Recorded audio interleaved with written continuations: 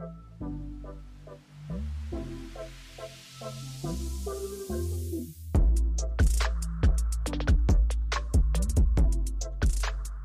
everyone, I'm Ian and I'm a proud member of the Canadian Kennel Club. Today we're going to talk about the Nova Scotia Duck Tolling Retriever. The Nova Scotia Duck Tolling Retriever is a big long name for our smallest of the recognized retrievers. Tollers, for short, have a really cool way of hunting, a very unique way of attracting fowl. Since they look like a fox, what they do is they dance around the river's edge, and that movement and their coloring and their tail going up and down and moving all sorts of ways actually, believe it or not, attracts fowl to the water's edge. Then the hunter shoots the birds and dinner is served. So we here in Canada have loved the Nova Scotia Duck Tolling Retriever for a very long time, and I know that you will too. So if you want an active family pet that can be your partner to go on adventures with all the time, you're going to love the Toller.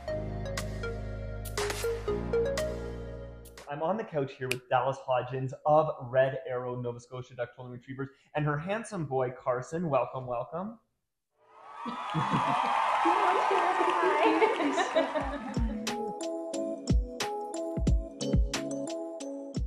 So Dallas, tell us all about how you got started in dogs. Okay, so it was actually back in 2012, and I was my first year out of high school, and I saw an ad online for a job posting for a local kennel for a kennel attendant. I loved dogs at the time. I didn't have my own dog. My dad at the time had told me I couldn't get my own dog because he didn't think I would take care of it.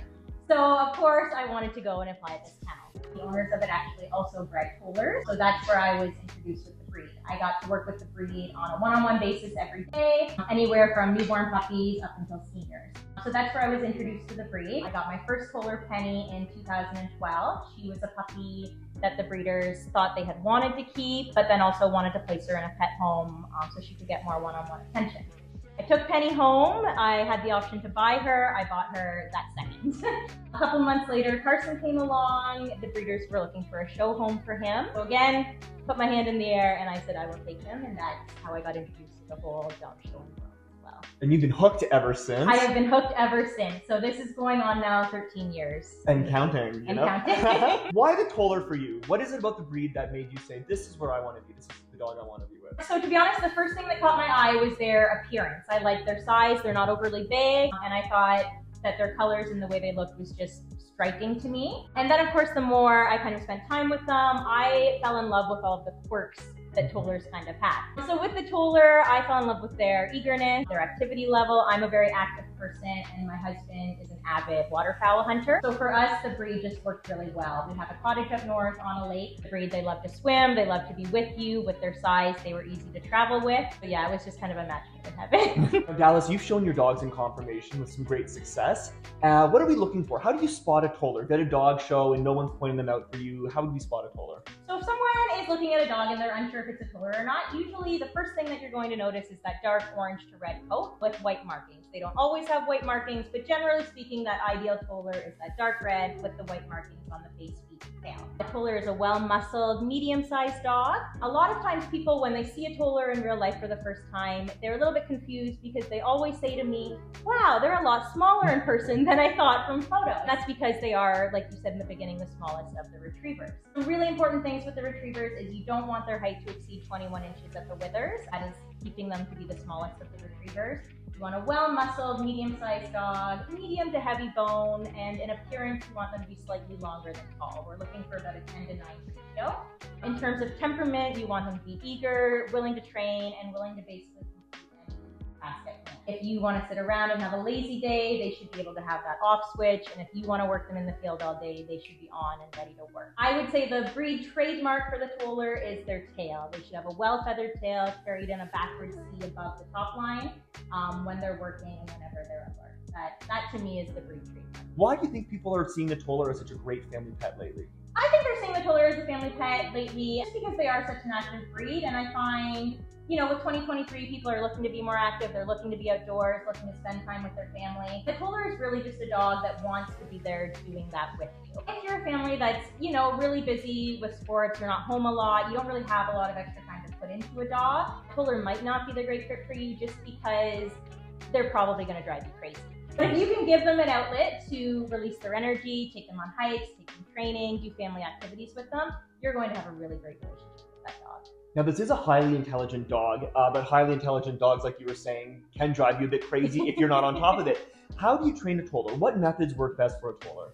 Well, it's been said that if you don't train a toller will train you. So yes, you do have to be very on top of them. They're very intelligent, which actually, though, I find works well in your favor when training them. Exceptionally well food motivated. If they're not food motivated, then they are toy motivated. It's usually one or the other. For myself, I find that shaping training works really well. They're really well at offering behaviors, and as soon as they get that praise and they're told they're doing good, they want to offer more of it and get more praise. I do find that they can be a little bit sensitive of a breed out of all of the retrievers. They're not quite, in my opinion, as tough as, say, a curly coat or a Chesapeake Bay Retriever. But when you are training them, you have to have a little bit more of a gentle hand. I have never had issues training them. They want to please you, and they will do whatever they can. Now, with all this intelligence, what activities? I feel like I see tollers in everything. I don't think there's any activity I can think you don't see a toller in. Very versatile. For myself, tollers can compete in any venue. I own tollers. We compete in conformation. We're hunting in the field. We do obedience. We do rally obedience. We do barn hunt. We do trick training. That, for an example, is just what my dogs have done in the last year. Tollers make very good agility dogs, very good dog driving dogs. Tollers are used in search and rescue. And actually, we're also seeing a lot of them being used in film and TV production a lot more as well, which I think is getting the breed out there a little bit more. Well, they look glamorous, right? So it's no surprise, Dallas, that they're on TV and they're in film now because they're such beautiful dogs. Tell me about that beautiful coat. How much work does it take to keep the dogs looking as good as yours do? So they do shed. That is always my first thing that I do tell people looking in the breed, because a lot of times that is their first question to me is, do tollers shed? They shed all year long.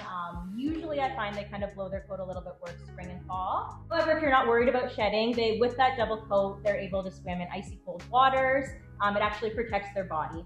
So the breed was designed to hunt in Nova Scotia in the waterfowl season, which is late fall until early winter. So this double coat that they have, although it sheds, it does keep them incredibly warm when they're working in those cold waters. As far as grooming goes, they're pretty low maintenance. For myself, I just recommend trimming feet, ears, nails, and that's about it. I actually have a video on YouTube how to groom a Nova Scotia duck pulling retriever, and it kind of outlines everything that you need to groom in terms of a pet groom. But yeah, very, very easy, I'd say, maintenance, just they do shed. So and how often would you bathe a Nova Scotia duck pulling retriever? Is it one of those breeds that you can kind of wait until you really need to? Or you can. So they're kind of like a wash and wear breed. Very low maintenance. Generally speaking, a lot of my groom clients, or when I am grooming tollers, they come generally every 2 to 3 months. But they don't have to come that often. Generally, they come that often to get trimming done. But as far as their coat staying clean, I do find that once they shake and dry off, they're good to go. Another good thing about the tollers is they don't get that wet dog smell. So a lot of the retrievers get that. Golden retrievers are kind of prone to that because the toller, their skin and hair is designed to be wet. They don't have that wet dog smell. Alice, who makes a good owner for a Nova Scotia duck pulling retriever? A good owner, when I'm looking for owners for my puppies, I'm looking for someone who is both active physically, but also somebody who wants to put extra time into their puppy. Toller puppies are busy and they're smart. So I want somebody who basically wants to form a lifelong relationship with their dog. They don't just want a dog to say they have a dog. They want a dog to work with. They want a dog to be their buddy, their lifelong companion. I want somebody who tells me, I want a job for this dog and I'm gonna be a good home. So I look for somebody who's going to love them, who's going to work them, and who's really going to love all the quirks of the breed. Who does not make a good owner for a toller? I would say the people who probably are not going to like the breed are people who don't like shed or don't like hair. They don't want a dog who sheds. So tollers have a breed trait called the toller scream. So some lines are more notorious for it than others, but generally speaking, if you get a toller, you will hear it scream at some point in its lifetime. Generally speaking, they do it when they're very excited. So when you're playing fetch. It's like a good scream. It's a good scream. Okay. But if you don't know what it is, you're kind of like, what is that? So some people don't like the breed because of that specific trait. Honestly, I don't see it as a big deal. Generally speaking, I would say someone who wouldn't make a good owner, someone who's not active, they don't want a dog who sheds, and they don't want a dog who needs to do something every single day. Tollers do well with a good hike every day, but if you're just gonna take them on a 10-minute walk once a day, they'll be mischievous in other ways. They'll find ways. They'll find ways to blow off their steam. I love it. You're here in Ontario, but of course we have tollers across the country. If someone's looking for a great toller breeder, what are some things you want to look for in a Nova Scotia duck toller retriever breeder? So that's a great question. So my first response to everybody is always check out your national breeds website. We have a Toller Club of Canada website. We also have a Toller Club of Ontario website. On those websites, there will be a breeder referral list. Always check out those lists. Breeders who are listed on these lists are held to a higher code of conduct and ethics when making their breeding decisions. Once you look at that referral list, look into some of the breeders and go. A lot of them have websites or Facebook pages or Instagram. Go check them out. Check out their information, see what they're doing with their dogs, and make sure that they're doing the health testing. Okay, so we with tollers, we actually have a health panel of 11 different genetic tests that we're able to test our breeding stock for before making breeding decisions. That's great for breeders because we're able to see which dogs carry certain diseases and which dogs are clear. We also test for hips, elbows, eyes, and cardiac and thyroid. So what you want to do when you're looking for your breeder is ask them if they are testing for these genetic health tests. And you can also ask them for proof of their results. I highly recommend doing that. You can also look them up online in the database. If your breeder is breeding their dogs under the age of 2, to me that is a big red flag because you cannot test for eyes, cardiac, hips, or elbows until they are. Another thing that I would recommend is that if your breeder is not registering their puppies with the Canadian Kennel Club or the American Kennel Club, huge red flag. And in my personal opinion, if your breeder is not training and working their dog in at least one sport, preferably multiple sports with tollers, that's a red flag to me as well. Tollers need to work. We're looking for homes that want to work them. Your breeder should be doing that as well. Those are my top recommendations for looking for a responsible breeder. Once you've picked one that you think you're into, go visit them.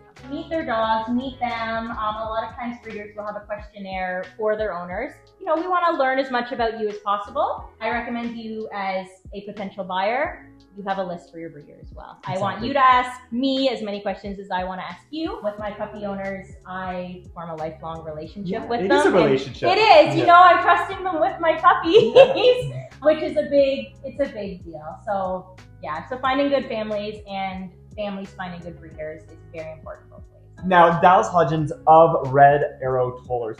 Tell everyone how they can get in touch with you if they're interested in your dogs. Yep, absolutely. So we have a website. It's redarrowtollers.com. For the most part, all of our information is on there about all of our individual dogs, ourselves as breeders. Basically, our whole story is up on the website. We also have a Facebook page, an Instagram account, and then you can email us as well at redarrowtollers@gmail.com. Generally speaking, I am at dog shows many weekends, and in the fall we're at a lot of hunt tests as well. So by all means, reach out to me. Wonderful. Thank you so much, Dallas, for being here and introducing us to the Nova Scotia duck tolling retriever, a truly incredible Canadian breed. Thanks for having me in. You're great. Oh my goodness.